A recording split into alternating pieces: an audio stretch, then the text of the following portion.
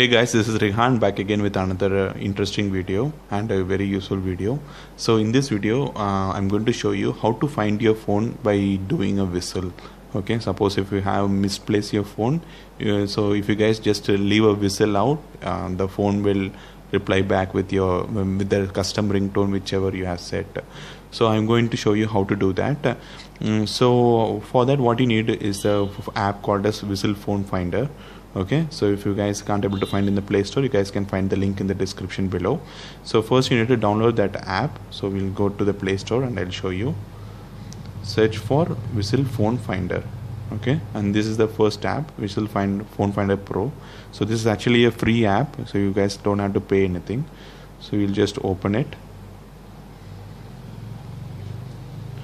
and once you open it, actually this app is having too much of ads. That is the main annoying thing which I find, but it's okay, fine. Anyway, it's a free app, right?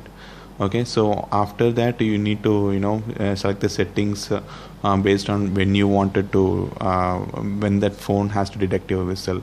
Okay, whether the screen is off or screen is on. Okay, first we'll check how it works when the screen is on. Okay, then now after you guys selected the settings, you guys can also select your custom sound. Okay, so I'll select this one on the stage. Okay, I'll go back.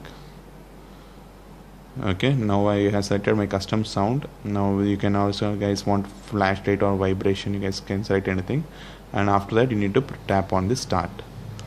Okay, now let's do a whistle. I'm very bad at whistle so don't expect a high class whistle, high quality 4K HD quality whistle from me. Okay, so let's do it. Sorry. My mouth is dry. Okay, let's try it.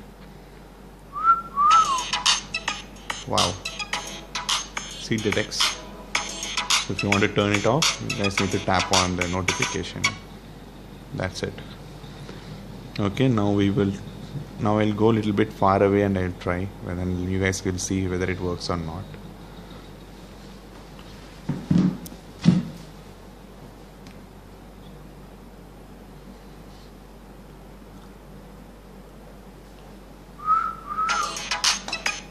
Wow.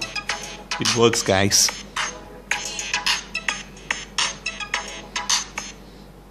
So this is how the whistle finder works. Okay, when the screen is on, now we'll check whether it works when the screen is off or not. Okay, so we will do this and I'll do the whistle. Okay, we need to tap the start each time, so you guys have to tap the start. So that is the main disadvantage in this app, so it won't run on itself in background. Okay, so we will just minimize this and first we'll try. Oh, it works. Okay, so just need to tap on the notification and it will switch off. Okay, and then next, okay, it comes a lot of ads. Okay, now we will try whether it works when the screen is on, when the screen off settings is on. Sorry guys. Nope, it's not working. Okay guys, so it won't work. Anyway, if you switch on the screen and if you try, it will work.